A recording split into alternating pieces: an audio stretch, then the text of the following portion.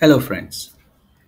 So today we are going to discuss about one of the very important object-oriented programming concepts, which is aggregation, and how we could implement aggregation with Entity Framework Core.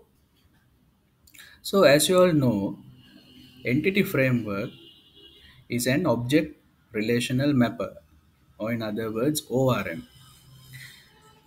So, an ORM will abstract the data access layer with the actual physical database. Okay, so let's see how we are going to implement aggregation with Entity Framework Core, right? So these are the topics that we are going to discuss today. Let's first get to know what aggregation is in object oriented programming.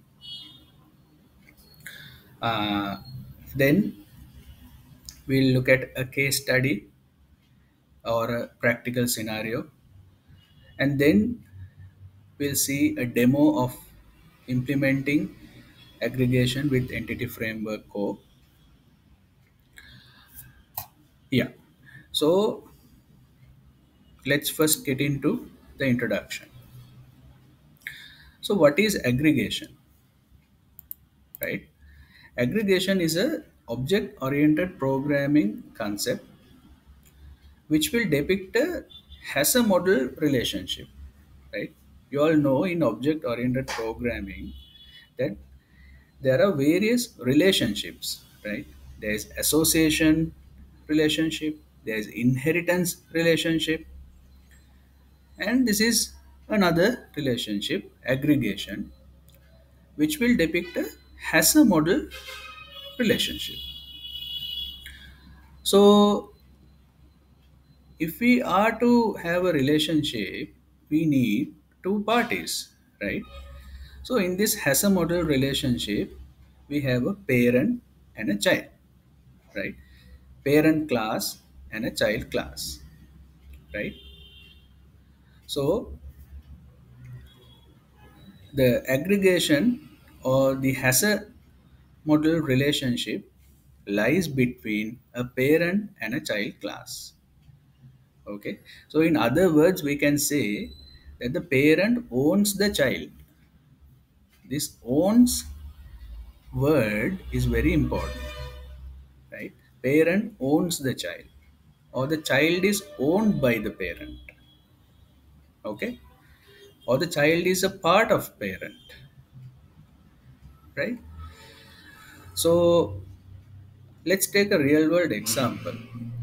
I'm sure most of you all have done online shopping in eBay or Amazon.com or any other shopping cart website.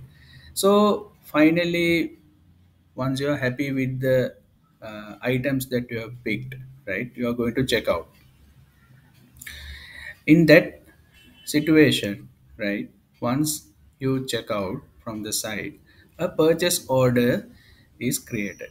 Now, in this purchase order, right, the address information of you, right, you are the customer, right, and in the purchase order, right, the address information is a part of that purchase order, or purchase order owns the customer address information, or the customer address information is owned by the purchase order, right? Mainly the delivery details of the customer. Okay, so that is one of the real world examples that you can think of aggregation, right? Okay, so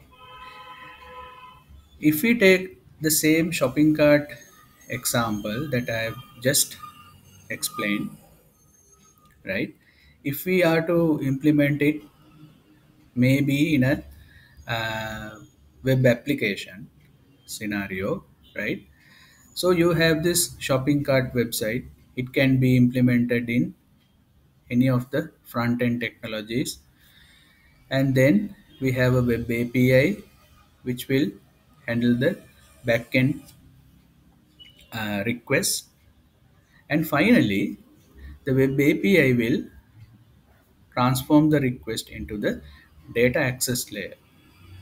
Now, as you can see, we are going to implement the data access layer with entity framework. So basically, entity framework will abstract the uh, CRUD operations, main CRUD operations from the data access layer that we do against the underlying physical database. Okay, so that is the main advantage of entity framework usage, where most of the database related tasks are now can be done within few lines of code and can be issued targeting the relevant physical database from the data access layer uh, in a very easy manner. Why? Because the entity framework itself is an object relational mapper which will abstract the underlying operations or the tasks such as CRUD operations, which can be issued to a physical database via the data access layer. Right. Okay. So I'm sure you have got a basic idea of what I'm going to achieve today. So this is what I'm going to show you in the demo as to how we could implement aggregation with entity framework. So for example, take the scenario customer makes a purchase order with address information. Okay, let's get into the demo. Right, now I have already opened Visual Studio. So for this demo I'm going to use .NET Core, right? ASP.NET Core empty project. Okay, ASP.NET Core empty project with C sharp, right? uh, then let me select the location. Right. So let me name this project uh, implementing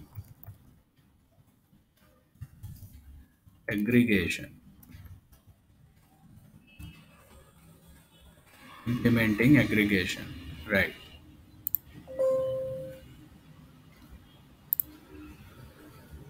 Okay. So let me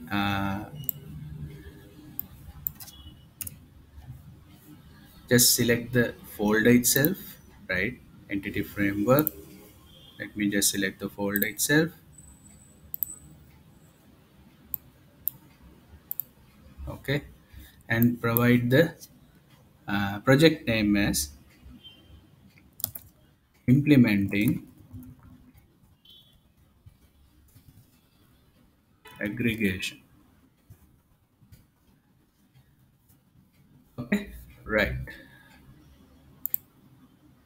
Now let's untick HTTPS, and I'm going to work with .NET 5. Okay, .NET Core 5, which is .NET 5.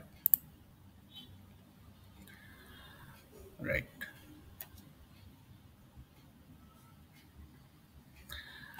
Okay.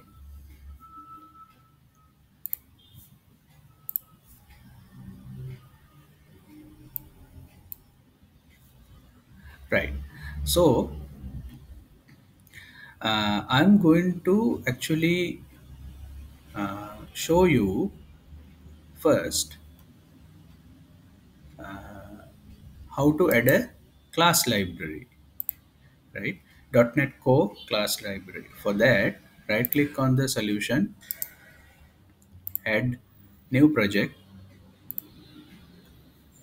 and I have already got a template here, but let's take a class library. Class library .NET Core. A project that creating a class library that targets .NET Standard or .NET Core. Okay, let's take this one. Okay, and I'm going to name it Data Access Right.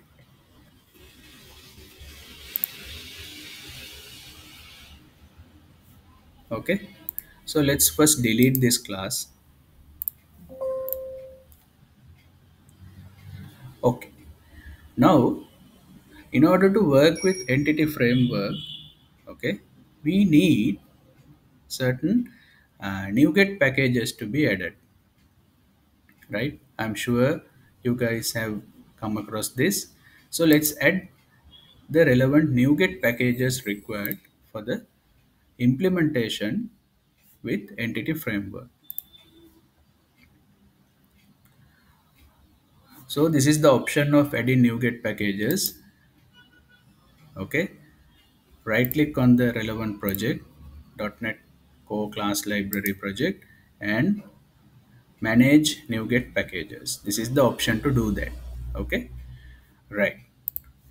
Now there are three packages that we have to add. First is the Microsoft Entity Framework Core package. Since I'm using .NET Core 5, I'm going with the latest version of the version 5, which is 5.0.17, and let me install it.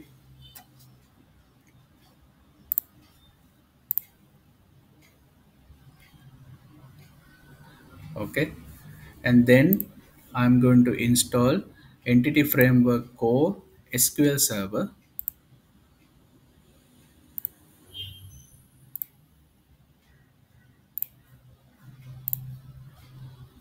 Okay, and then finally, since I'm going to use the code first approach of entity framework, I'm going to use entity framework core dot tools to create the relevant migrations. Microsoft Entity Framework core dot tools. Let me install that also.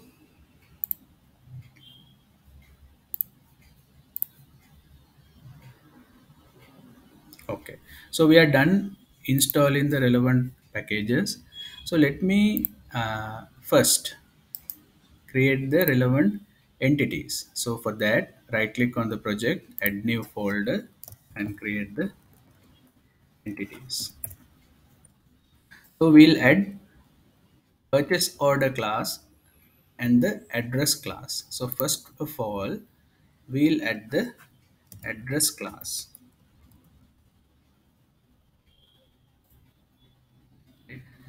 Right click on the project and add new class. That is how you're going to add a class.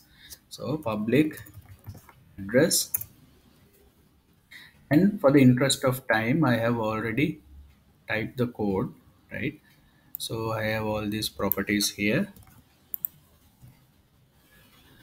and there is one important data annotation that we have to use, which is owned, right? This is a very important data annotation which says that this class can be owned by a owner. In other words, the order class that we are going to create will own the address class, or will have a reference to the address class. I will show that to you practically. For the moment, just understand that this address class is decorated with the owned data annotation attribute, which says that this class can be owned by another parent class. This class can be owned by another parent class, which is the owner. Which is the owner. Okay, so let's find out who is the owner. Okay, so let's create a order class. Okay, public class order. Okay. So we have the order class. I will add the relevant properties here and explain one by one.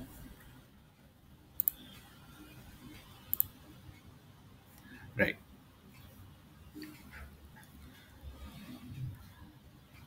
Okay. Right. Now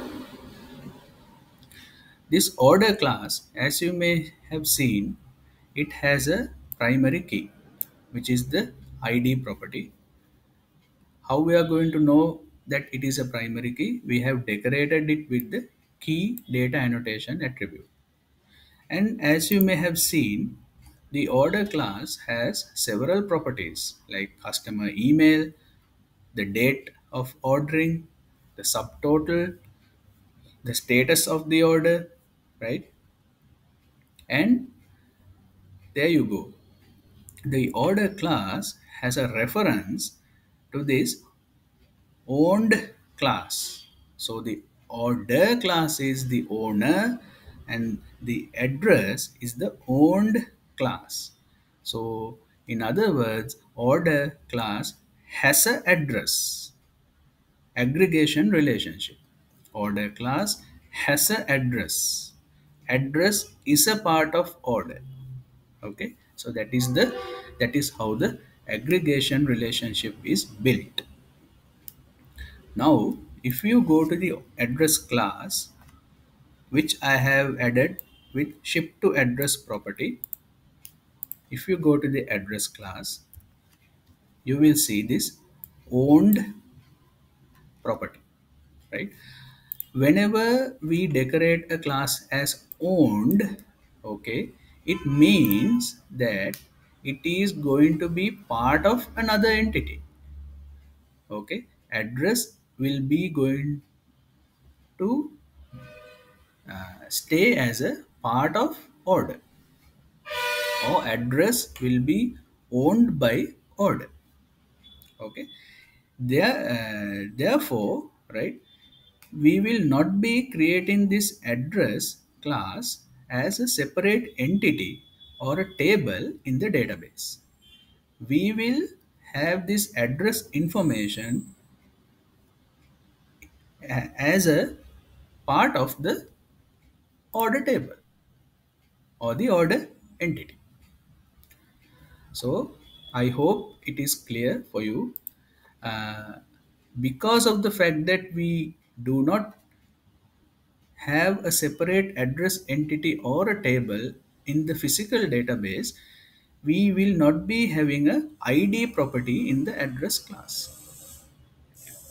Instead, we will keep the address information as a part of the order table or the order entity itself, because the order is the owner of the address, or address is owned by the order. That is how the aggregation relationship is built between order and address. Right.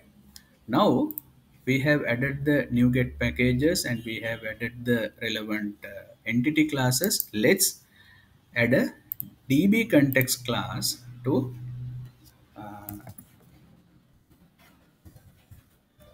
create the database or the physical database with entity framework code first approach. For that, I'm going to add a class called store context.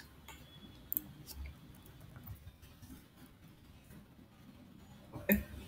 This is just a basic demonstration of the data access layer. So our focus mainly goes into the data access layer, right? For the interest of time, I have added this code here. I will explain. First step is to inherit from the DB context class. Okay, there you go. Now, uh, this DB context superclass has a virtual method which is on configuring, which can be overridden in this store context class. It's a protected method which is only available for the subclasses of DB context, which in this case the subclass is store context, so that I am allowed to override the on configuring method, and I am going to uh, have just one entity or a DB set. As I said earlier, we will not be having a separate entity or a table created in the physical database for the address class. So we'll be having only one order entity. And where are we going to create our database so that we can have this orders table? So I have mentioned my connection string here, right? You can even mention the connection string in a config file, which is the best practice. But for the moment, I have mentioned it in this uh, place itself. This is my local database server name, and the database that I'm going to have is my store, and this is the integrated security true, which means I'm going to use Windows authentication. Okay, right. Finally, we are going to create the uh, migration, right? For that, I am going to use Package Manager Console. You have to click here, and Package Manager Console. I have to select the default project as data access. Okay, and then let's see how it goes. We have to use the add migration command to create a migration file.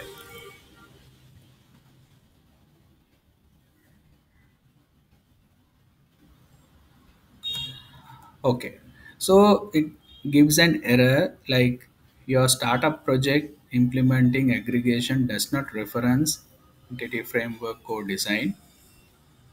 This package is required for the entity framework core tools to work. Ensure your startup project is correct. Install the package and try again. Now, as our focus is mainly onto implementing the data access layer, let me temporarily delete this project entirely from the solution and give a build, because currently we are not in focus of implementing any web API or anything like that. We are simply focusing on implementing the data access layer. Okay, so let's try again. Right, there you go. Now with the add migration uh, command, okay, we were able to create the migration class. Now let's see the migration class. As you can see in the orders table, I have the address properties also within the orders table itself. Okay, and that is how the aggregation is uh, implemented.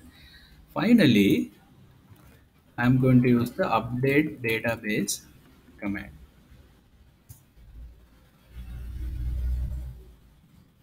Okay, so the migration has been applied. So let's see whether our database has been created. So this is my local database. I'm going to refresh. There you go. We have the my store database, and we have the table, orders table, and we have the relevant properties: address, first name, last name, street, city, state, zip code, Likewise, all the address information is part of the orders table. And that is how we have implemented the concept of aggregation with the use of entity framework. Okay, so I hope this tutorial has been useful for you and you were able to learn something out of it, right?